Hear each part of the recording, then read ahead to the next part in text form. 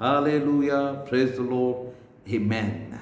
We're looking about the life of Samuel from 1 Samuel chapter 16.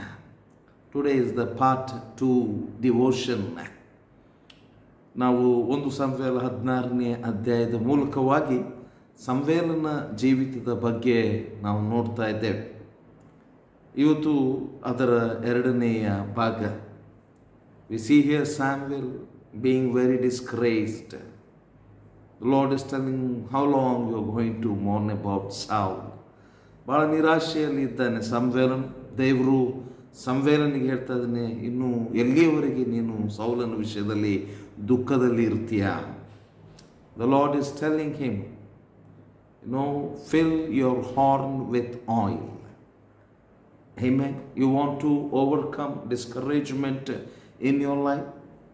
You want to overcome disappointments, hurts, pains, and anxieties. Hallelujah. The Spirit of God is asking, fill your horn with the oil. Hallelujah. In other words, the Spirit of the Lord is telling, fill your life with the presence of God, with the anointing of God, with the glory of God.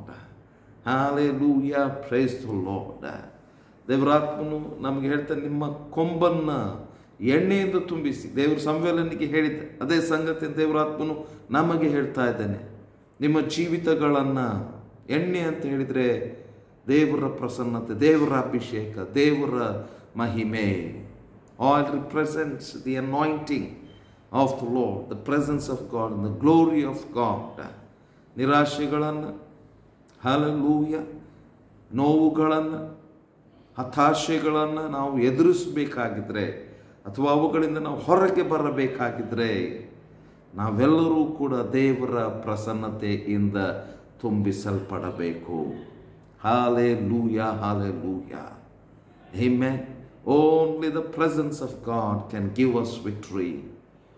Only the Spirit of God can give us victory. Hallelujah. In the presence of God, in the anointing of the Lord, yokes will be destroyed.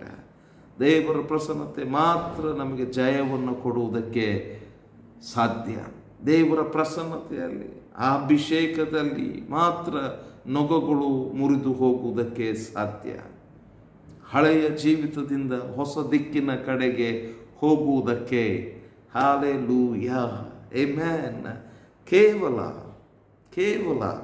Hallelujah ದೇವರ ಪ್ರಸನ್ನತೆ, ದೇವರ ಅಭಿಷೇಕದ ಅವಶ್ಯಕತೆ ಇದೆ. Hallelujah. Get some resources. The Lord is telling to Samuel. Amen. In other words, ಇನ್ನೊಂದು ಮಾತಿನಲ್ಲಿ ಕೆಲವು ವಿಷಯಗಳನ್ನು ನಿನ್ನ ಜೀವಿತದಲ್ಲಿ ನೀನು ಹೊಂದಬೇಕು, ಇದರಲ್ಲಿ ಕುತ್ಕೊಳ್ಳಿಕ್ಕೆ ಇಲ್ಲ ಎಂಬುದಾಗಿ ದೇವರು ಸಮುವೇಲನಿಗೆ ಆತನ ಹೇಳ್ತಾ ಇದ್ದಾನೆ. Hallelujah, hallelujah.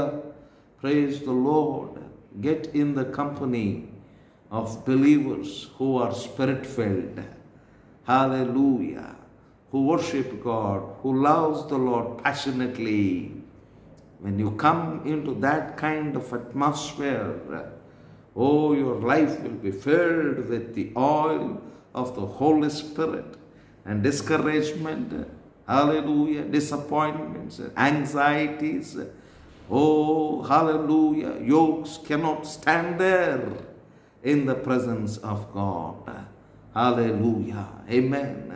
ಯಾವ ದೇವ ಮಕ್ಕಳು ದೇವರಾತ್ಮನಿಂದ ತುಂಬಲ್ಪಟ್ಟಿದ್ದಾರೆ, ಅಭಿಷೇಕದಲ್ಲಿದ್ದಾರೆ, ದೇವರ ಪ್ರಸನ್ನತೆ ಅವರಲ್ಲಿದೆ, ಅತ್ಯಾಸಕ್ತಿಯಿಂದ ದೇವರನ್ನು ಪ್ರೀತಿಸ್ತಾರೆ, ಅಂಥವರ ಸಂಗಡ ಅಂಥ ವಾತಾವರಣದ ಒಳಗೆ ನಾವು ಬರುವಾಗ ಮಾತ್ರ ನಿರಾಶೆ, ಹತಾಶೆ, ಹಲ್ಲೆಲೂಯಾ, ನೋವು, ಚಿಂತೆ, ವೇದನೆಗಳು, ಗತ ಜೀವಿತವನ್ನು ನಾವು ಜಯಿಸುವುದಕ್ಕೆ ಸಾಧ್ಯವಾಗ್ತದೆ.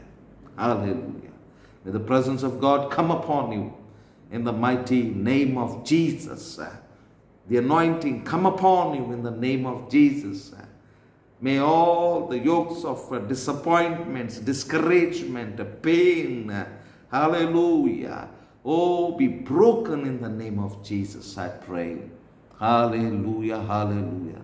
ಕರ್ತನ ಪ್ರಸನ್ನತೆ ನಿಮ್ಮ ಮೇಲೆ ಬರಲಿ, ಕರ್ತನ ಅಭಿಷೇಕ ನಿಮ್ಮ ಮೇಲೆ ಬರಲಿ. ಎಲ್ಲ ಗತ ಜೀವನದ ನೋವು, ಬೇನೆ, ಚಿಂತೆ, ದುಃಖದ ನೊಗಗಳೆಲ್ಲ ಮುರಿಯಲ್ಪಡಲಿ ಯೇಸುವಿನ ನಾಮದಲ್ಲಿ. ಇನ್ Jesus name, amen and amen.